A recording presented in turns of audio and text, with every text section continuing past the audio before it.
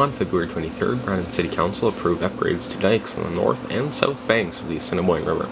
The city's diking will be from 800 meters west of 18th Street east to 1st Street along Kirkcaldy Drive, directly on top of the existing dikes, for a total length of approximately 5 kilometers.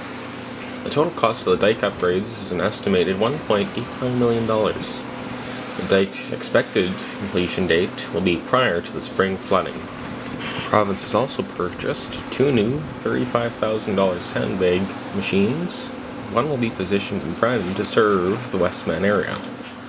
That's it for this Manitoba Transit flood update, and as always you can check out the Manitoba Transit website at the link below in the description for more flood information.